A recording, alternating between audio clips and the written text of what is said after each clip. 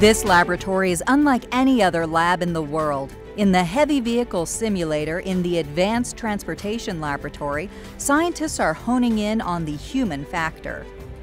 They believe human interaction is an important factor to consider when researching heavy vehicle technologies. In this distinctive lab, scientists use advanced technology and human psychology to improve heavy vehicle safety and efficiency.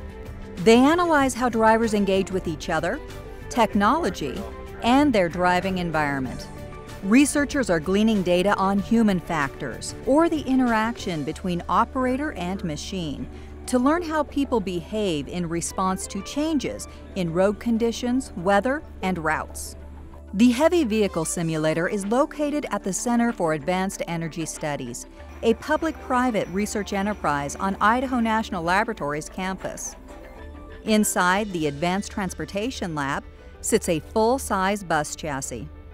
The bus chassis was donated by Motor Coach Industries, or MCI, which partnered with researchers to examine driver behavior under simulated real-world conditions in order to design more efficient and safer buses. Similar to a flight test simulator, drivers get a realistic look and feel of driving down the road or through a city by turning the steering wheel of the 6,000-pound front-end cab of a real bus.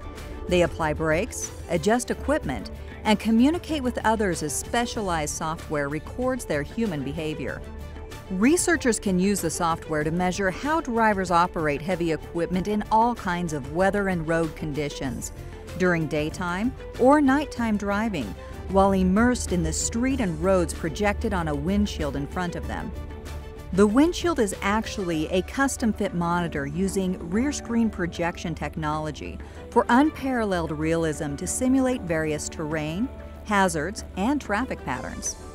A key area of research in the Heavy Vehicle Simulator is learning how driver behavior can influence fuel efficiency. Researchers jumped into action when they discovered that fuel efficiencies varied by as much as 30% when different I&L motor coach drivers covered the same route with the same bus. From the simulation data, researchers continue to improve in-vehicle technology to optimize driver and motor coach safety and efficiency.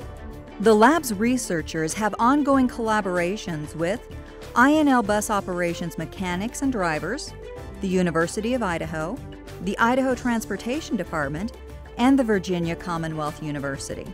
Advancements will continue to be made towards the improvement of predictive driving tools and training opportunities.